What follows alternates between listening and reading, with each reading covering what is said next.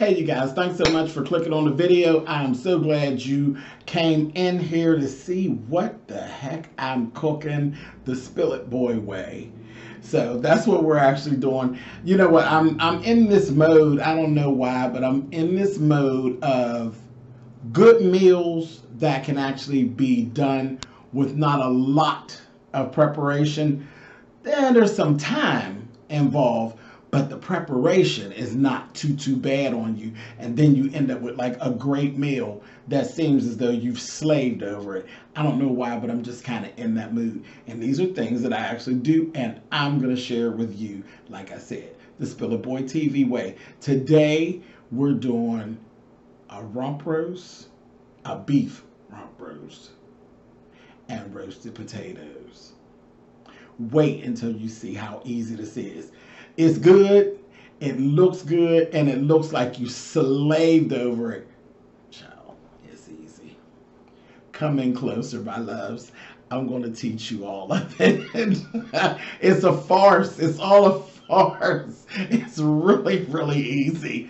Really easy. Let's get started.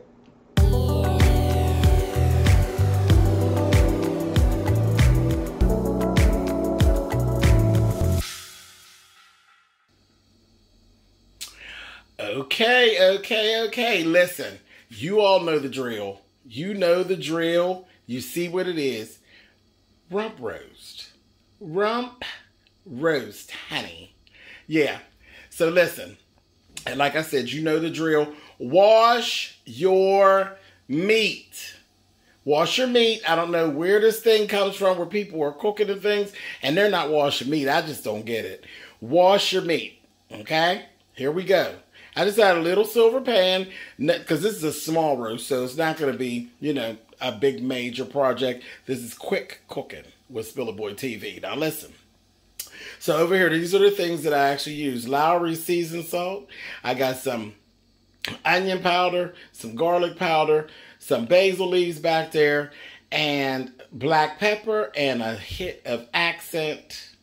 That's it. And that's what we're going to do, honey. We're going to throw this little roast together and use it for a couple little things. Some little sandwiches and maybe some roast along with some macaroni and cheese. And, you know, there'll be a little piece left. Maybe cut it up and do some beef fried rice, possibly. You know, there's so many things that you could actually do with a piece of beef that it's no real big issue to spend a little extra on the rump roast. Don't go get no cheap piece of beef. Get you a good piece of beef, honey, because you can use it for a couple of different things. Let's get started. Okay, so here we go. I got my roast. It's clean. See, there's still some little fat on there. You need that. And we are going to get it seasoned up. We're going to season it on both sides. Both sides. Like I said, a little bit of accent.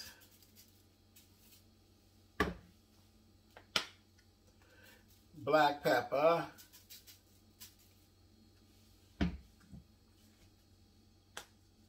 Garlic powder.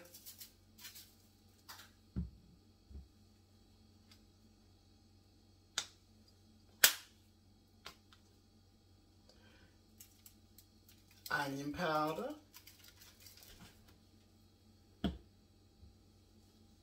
Lowry seasoned sauce. I said it's seasoned sauce, seasoned salt. And some basil leaves.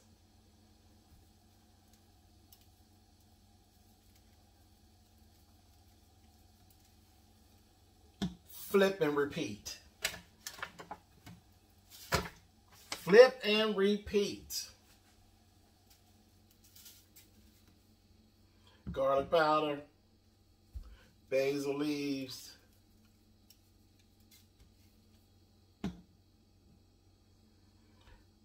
onion powder, accent,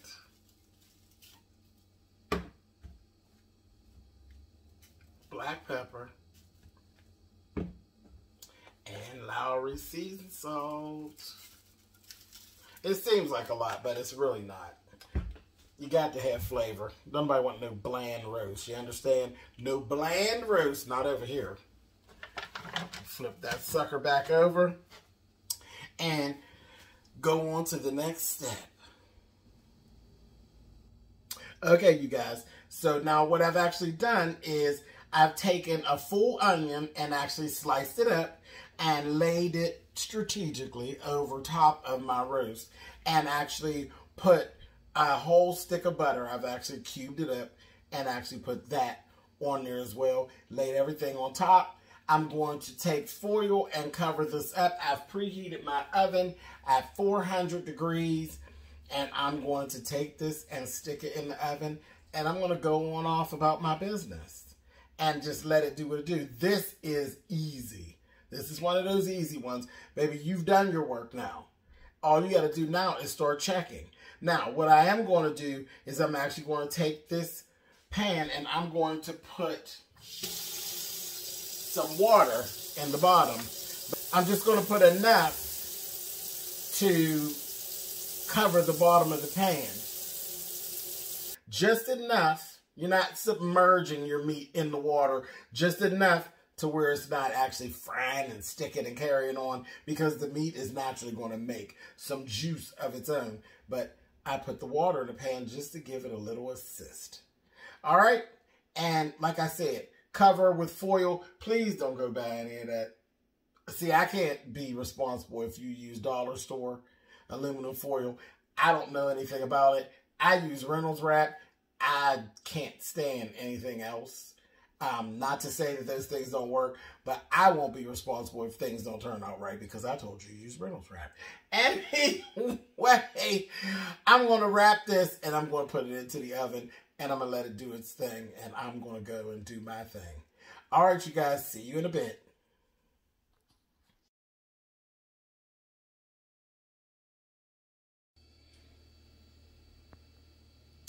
Okay, you guys, this is it. This is what you got. It has actually been literally 4 hours. It's been 4 hours. And, yeah, that's my roast. Now, I'm going to take and I'm going to pull a little stunt. And I'm going to actually remove my piece of beef. And I'm going to use this juice and these onions to roast potatoes. Keep watching. Okay, you guys. Now listen. Okay, so I have my potatoes here. White potatoes. And listen, I can't stress this enough. Wash your potatoes. I wash my potatoes before I peel them. And then I actually wash them again after I peel them. Remember, it's another thing that comes out of the ground.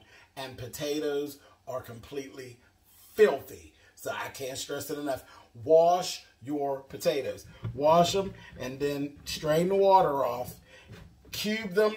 You can actually do whatever size that you really want. But this is, you know, this is really pretty good because they'll cook really evenly. Cube them. And then all I use at this point is some black pepper.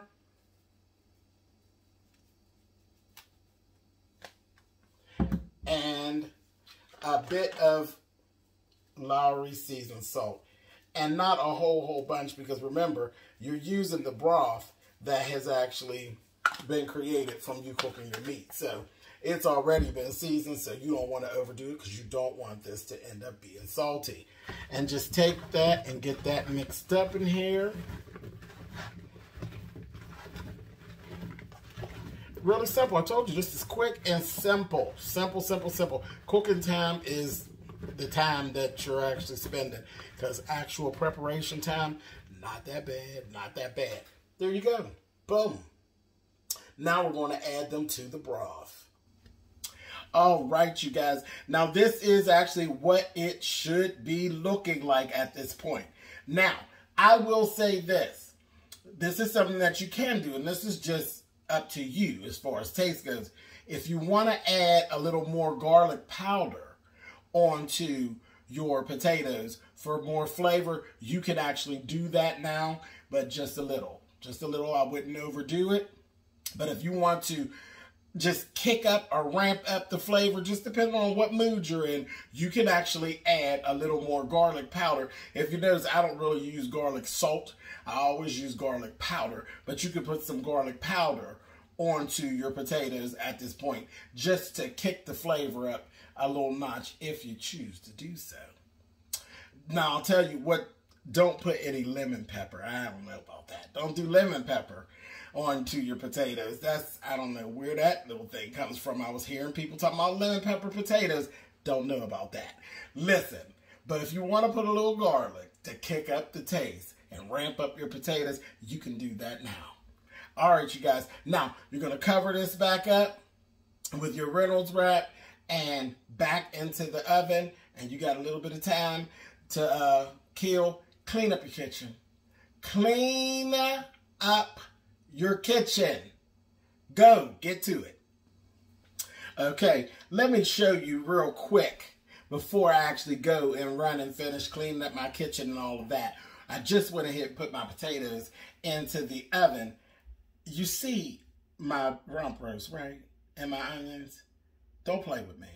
Don't play with me. Look at that. You want to eat, don't you? You want to eat, don't you? I cut it down a little bit, just broke it down, start falling apart. That's what it's supposed to give. Good old supple rump roast. Waiting on my potatoes. Don't play with me. The SpillitBoyTV way. Go on and clean up your kitchen. I'll be back with y'all in a little bit. Voila. Here we go. Now, it has been like an hour and a half, and this is it. Now, like I said, you know, we were working on 400 on the oven, but this is about an hour and a half, and potatoes are done. You don't have to do anything. You don't have to go stirring in them or anything. Just once you put your aluminum foil on, and just leave them and let them do their thing, and they're good to go. We are done. We are done. I told you all this was going to be easy. I'm going to go. Y'all see that? All this goodness. I'm ready. I'm going to go plate this up and show y'all what we got going on. All right, I'm going to be back with you in just 1 second. Let me go get a plate up in here. Okay, so I got everything done and I have it all plated. Let me show you what we're working with here. Roast beef and potatoes with onions on top. Listen. Real easy. Made it look real hard. It wasn't hard. Let me taste it, honey. Let's see what's got going on here. As if I didn't know. Baby.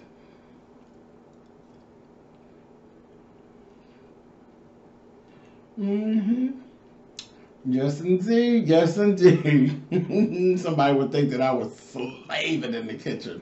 Not at all. Not at all.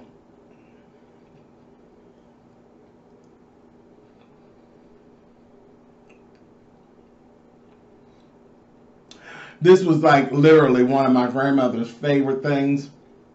My grandmother would do it in a minute. Hit that phone and tell you, listen, I want me some beef. But her thing was beef and macaroni and cheese. A little more work. A little more work. Sometimes you could throw her off and do the potatoes. She'd be like, don't play with me. Don't play with me. I want macaroni and cheese. But baby, yes, this was actually Miss Thelma's favorite was beef and macaroni and cheese, child. Other than that, she loved fish. My grandmother loved fish. But yeah, beef and macaroni and cheese. She would hit that phone, baby, and I knew what time it was. I had to figure out a quick way to do it. So now you all know the quick way to throw it all together and make it look like you've been doing something. And you've been doing everything else. Prep time, quick. Oven time, not so quick. But you can get all your little stuff done that you need to get done while this stuff is doing its own thing in the oven, baby. Yes, God. I'm going to go eat my food. I'm going to talk to y'all later. Thank y'all for joining me. Listen, let's do this again. Let's do it again. I'll see y'all later. Out.